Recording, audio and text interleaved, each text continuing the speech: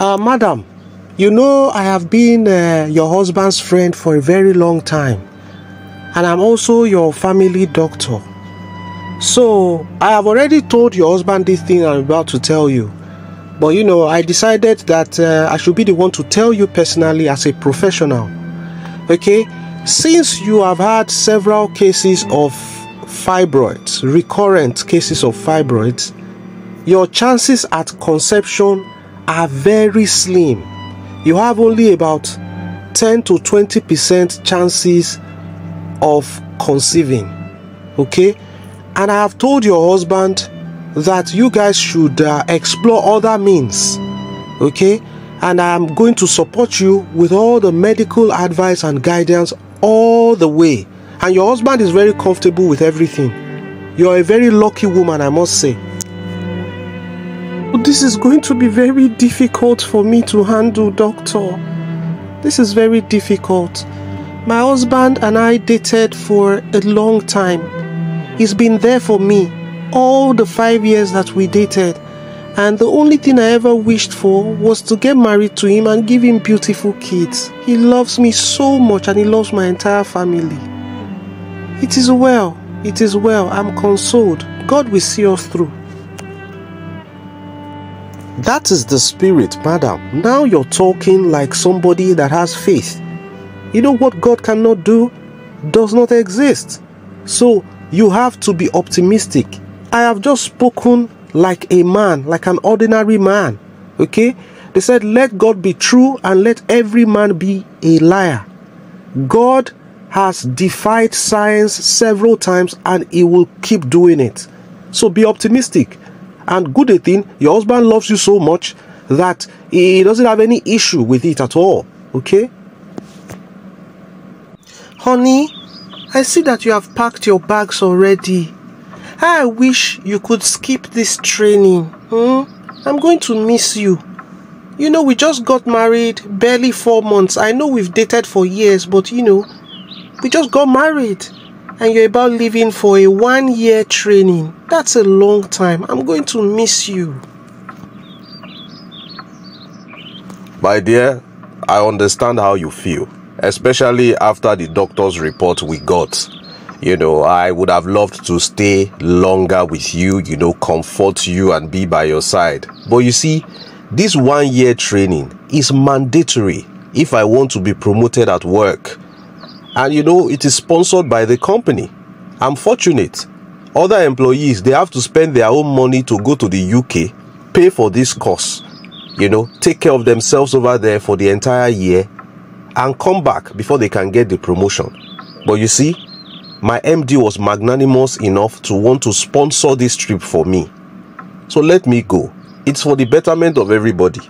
By the time I get this promotion, in the next 1 or 2 years after the promotion, we would move to a bigger house and we would live a better life.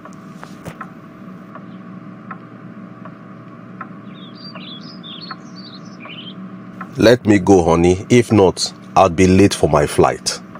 Let me go. There is always a video call. We'll talk every time. Before you know, 1 year has passed and I am back again. It's not a big deal, okay? I'll be back soon. You have your very good friend now, Angela. She can even move in here if you want. Then your siblings, ask all of them to come over. There is more than enough to eat and drink in this house. Just be comfortable and do what makes you happy. Okay, baby. I'll be calling you every second, every minute. Okay? I heard a car just drive into the compound now. Oh, that must be the company driver. Baby, I have to run along, okay? So that I don't miss my flight, all right? Okay, take care of yourself. I love you very much. I'll call you anytime I am free on a daily basis, okay? Bye. Bye. Married woman, you are just shining. You have forgotten all about me. Sometimes I will even call you. You will not pick up. Is it because your husband is now in the UK? You are now a UK man's wife. That is why you have decided to abandon me. I used to be your bestie. So what is the problem? Who is taking your time? who is the one taking your time? Is it your husband that has made you to abandon me? No chats, no calls. Ah, you are wicked, oh. It's not like that, Jare, my friend. I have just been busy, you know, putting one or two things together. That reminds me. Somebody called me and told me that you were spotted at an eatery with a man. And I'm like, I don't think the person saw correctly. Okay, so I was just like, okay, anytime we see, I would ask you about it. That who is that person? Because they said they saw you guys at an eatery, you people were having ice cream, laughing together and all that. I said I would talk to you about it too. You know, if your husband's friends or family members see you like that, they may start having ideas in their head. Oh, that must be Richard, the gym instructor. You know, since when my husband went to the UK, just to keep myself busy, I registered at a local gym. And that's my gym instructor. And you know, recently I found out that he's a very nice guy. So we have become very close. So don't let naysayers be talking rubbish. We hang out all the time. I even go to his house sometimes, you know. I fix a meal, we eat together. I mean, it's just a platonic relationship. Platonic relationship? Do you realize that you are a married woman? Okay, wait, let me ask you. Question number 1. What is the relationship or marital status of this your so-called newfound friend? Then question number 2. Is he a born-again Christian? Please, don't come and bring all these old school vibes. You're a young girl. Why are you talking like an old, archaic woman? Well, let me answer your question. He is not married. Okay? He is not married. Number 2 question that you asked. He is not a born-again Christian, but as Christians, we are not supposed to discriminate against all believers. If we discriminate against them, how do we stand a chance at converting them? My friend, 2 Corinthians, chapter 6, read from verse 14 to verse 18. Be not unequally yoked together with unbelievers. For what fellowship has righteousness with unrighteousness? And what communion hath light with darkness? And what concord has Christ with Belial? Or what has that believeth with an infidel? Gym that you did not join when your husband was around. Gym instructor that was not your friend when your husband was around. You say you want to convert an unbeliever that you did not try to convert when your husband was around. I am telling you my own. Oh, you better open up on everything that has happened between you and this guy. Listen, there's no big deal here. Okay, I registered at a gym. Okay, and I was working out, and he happens to be my gym instructor. Oh yes, he had interest in me and he tried asking me out. He wooed me and I told him, see, I am married, because whenever I'm going to the gym, I don't go with my wedding ring. Okay, I told him I am married, and since I told him that I am married, he said, can we be friends? And I said, well, okay, so we're just friends. He knows that I am married. He wanted me, but the moment I explained to him that I was unavailable, he said, okay, let's be friends. Why are you talking like a child? You're talking as if you are not streetwise. Are you 18 years old? A man saw you and the first thing that came to his mind was lust. Okay, then you now told him that you were not available. A responsible man will back off. He now proceeded to say, let us be friends. Okay, because he wants to keep you within reach so that eventually that thing that he's looking for, he will eventually achieve it.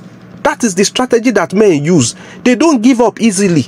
If you tell them you are not available, make sure you make yourself unavailable. When you say you are not available, you are married, they say, okay, make yourself available by being my friend, and you foolishly agreed. Hey, be very careful. I am telling you. Because Proverbs chapter 14 verse 12 says, there's a way that seemeth right unto a man, you know the end thereof. A word is enough for the wise. So,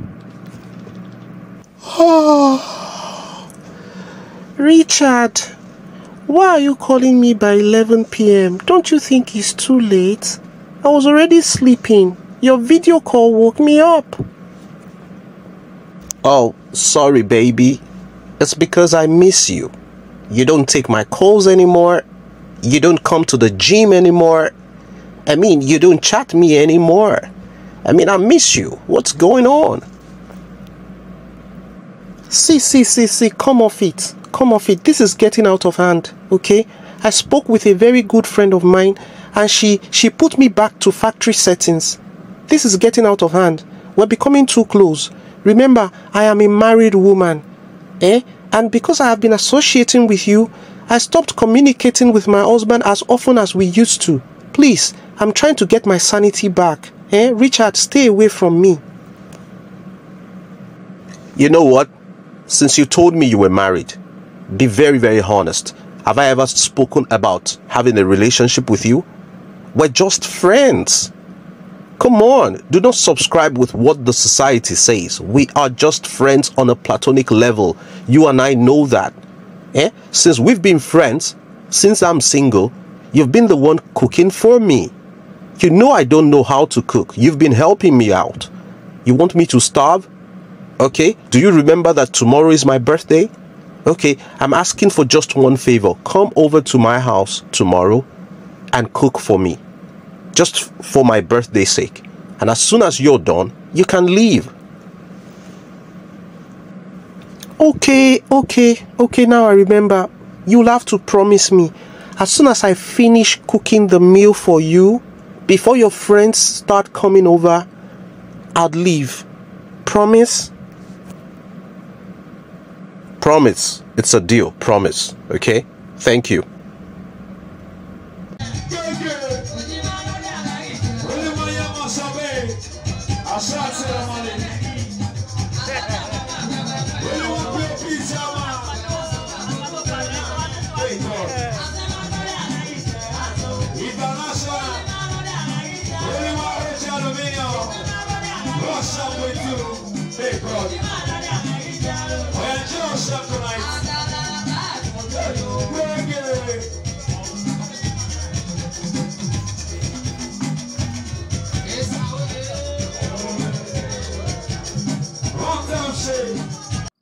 Why did you drag me into your room?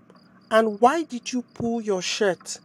There is loud music in your sitting room and that's where all your friends are and that's where the party is. So why did you drag me into your room?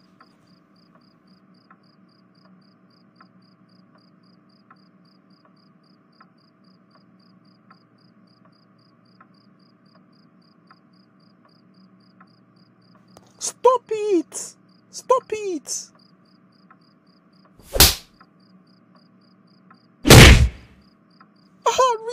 Richard, stop, Richard, you know I'm a married woman, stop this, don't do this, Richard, stop, Richard, stop, Richard,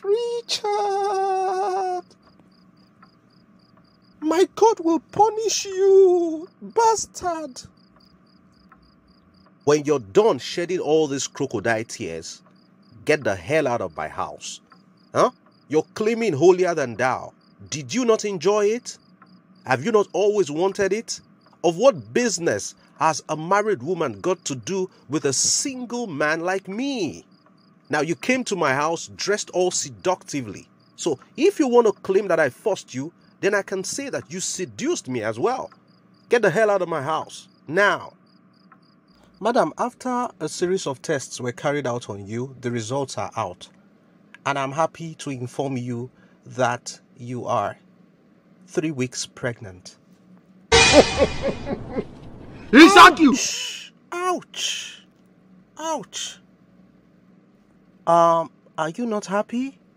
You should be happy. You're a married woman. Doctor, never mind. I'll be on my way. I'm okay. I'm happy. Thank you very much. Angela, there is fire on the mountain. There is fire on the mountain. I made a mistake with Richard. Yes, the gym instructor. I made a mistake with him just once. He forced me. That was 3 weeks ago. Now, the doctor just confirmed to me now that I'm 3 weeks pregnant. Ewo, ewo, ewo, ewo. You that your family doctor has told you that your chances at conception are very slim. Now, your slim chance at conception, you did not conceive for your husband. You conceived for a bastard that plaits hair like a woman. A Yahoo boy disguising as a gym instructor. What kind of nonsense is this? Have you called the bastard to tell him that you are pregnant for him? I have told him, the moment I told him, he said I should go and sort it out. Look for a way to sort it out. That he is a married man, that he has a wife and 4 children abroad. He started sending me their pictures on WhatsApp. He said I should go and sort it out immediately. And he told me that for my information, that place that he took me to, that he said was his house, is just a rented hotel apartment. That is not his personal building, and that he has checked out from there. The next thing I knew, he started blocking me on all social media. Facebook, Instagram, WhatsApp. He blocked me. And when I tried calling him on mobile, I realized he had blacklisted my number. Oh, so he has his own family abroad too. Just the way you have your own husband abroad. And both of you decided to collaborate and be irresponsible here in Nigeria. Okay, wait now. What is the way forward now for you? Come on, Angela. What are friends for? That is why I came here for your advice now. Advise me. Don't go there. Don't even try to make it seem as if you value my advice. I gave you an advice from the beginning. I warned you. Oh, my advice was useless then. Now that everything has spoiled, you are now looking for my advice. That will be waste of advice. I don't waste my advice. And for your information, there are some things that I forbid. As a Christian and as a traditional woman, I hate anything that has to do with infidelity and adultery. I will go and buy anointing oil and anoint my ears. You did not tell me anything.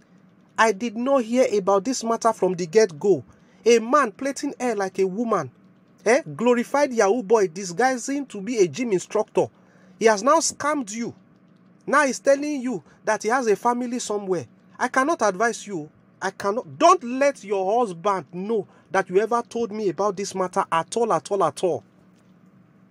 The only thing I will suggest to you is a suggestion. It's not an advice, because I'm not aware of anything that happened. See, just go to Victor Isibo and tell him about this matter. Let him put it on his new channel, Motivictor. Then in the comment section, everybody, all his viewers can advise you. Any advice that suits you, just take it. The comment section of Motivictor YouTube channel is where you will get the advice that you will use. Because as for me, Angela, Angie baby, I am not aware of anything that transpired.